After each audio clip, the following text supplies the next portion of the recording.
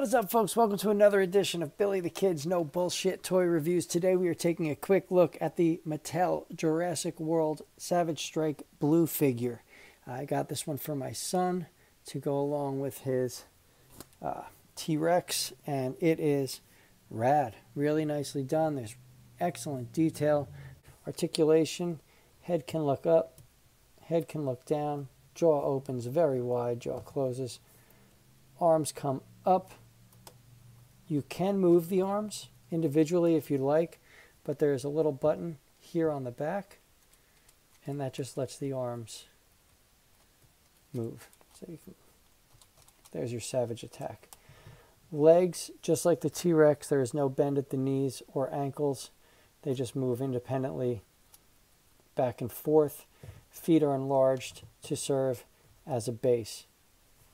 The tail, you can rotate, but I wouldn't because it breaks the paint up too much. The head also does a full 360 degrees. It's a very nice looking Velociraptor figure. I think they did very well. The paint apps are top notch.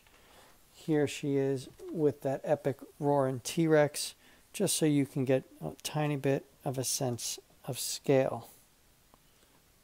And I think they look pretty good together. You can get her at your local Target for like 10 bucks. Totally worth picking up. Highly recommend it.